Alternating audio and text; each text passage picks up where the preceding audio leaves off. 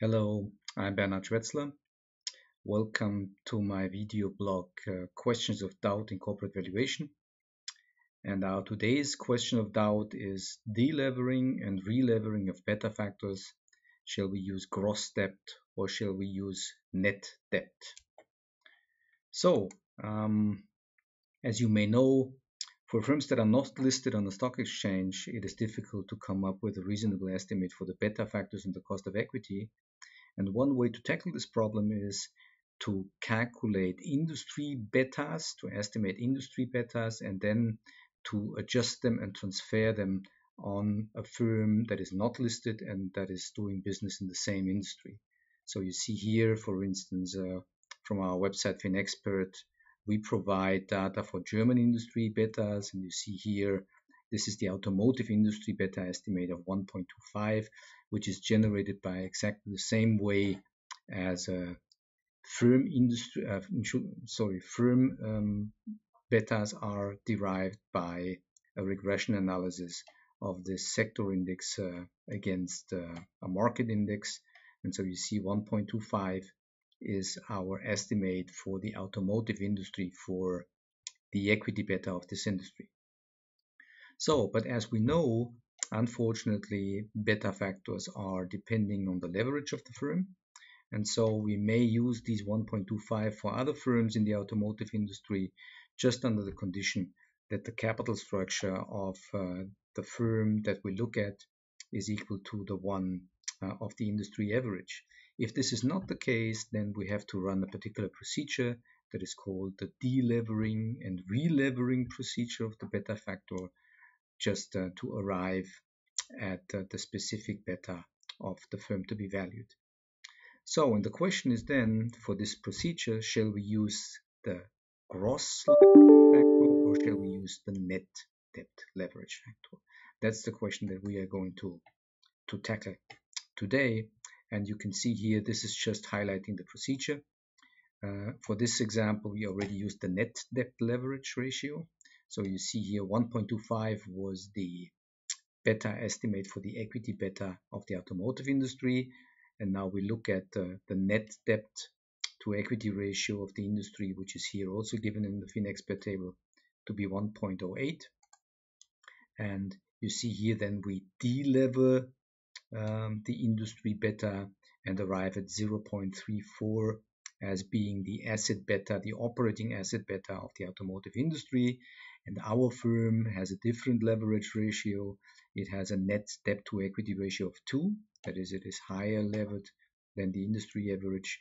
And now we apply simply the reverted the reverted leverage equation, and we arrive then at a beta for our firm, the specific firm, of 1.69.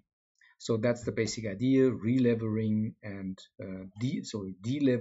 relevering of this beta to make it applicable for the firm that is not listed.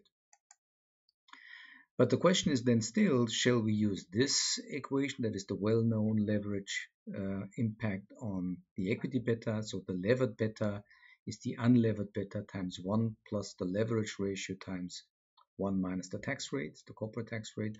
Or shall we apply, as you can see here, for the leverage ratio, the net debt over equity ratio, just for our delever and relever procedure? So when tackling this question, then we should be aware that what we're actually saying by transferring betas between different firms in the same industry, that we assume that the operating risk of these firms is comparable. Yeah? So not their total risk, but only their operating risk. And that means that we assuming here by this adjustment that the operating asset beta is the same for all firms in the same industry.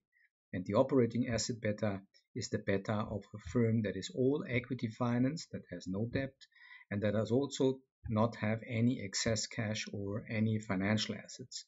And that makes it clear that this adjustment should be best run based on net debt leverage ratios. Yeah?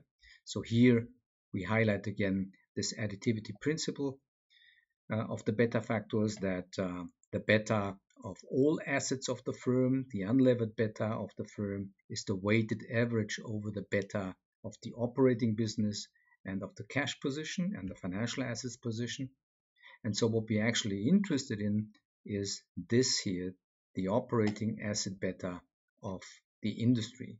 And so if we now delever, of course, as we can see again from the risk proportion here, what we have here as the 1.25 in the automotive industry example is the levered equity beta.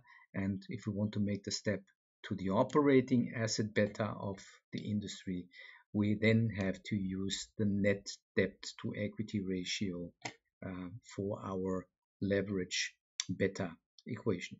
And that means that what we get then by delevering, that is from here to here, we are interested in the operating asset beta, and we use the net debt to equity ratio. And then for the relevering, when we have calculated the operating asset beta of the firm, we use again the net debt to equity ratio of our particular firm, just as we have seen here in this example.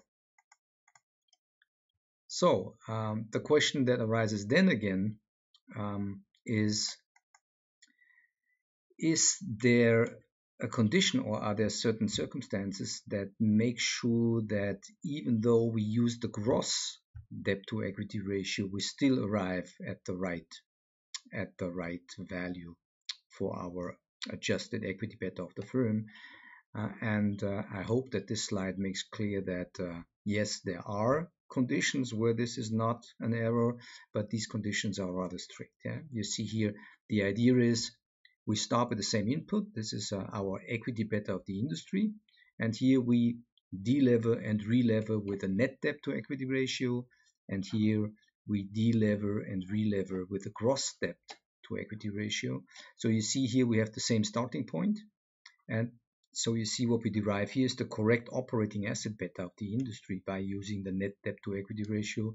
When using the gross debt to equity ratio, we end up by the asset beta of all the assets in the industry, including the financial assets and the excess cash. Yeah? And then if we write on and here relever again with our net debt to equity ratio of the firm, then we end up at the correct equity beta of the firm. And if we do this again with the gross debt to equity ratio of the firm, only by chance we arrive at the same output then for the equity beta of the firm.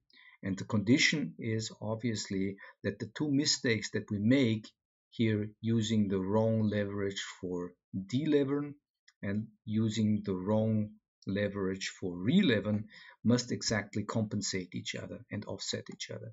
And this is the condition that is going to hold in order to make this mistake to disappear.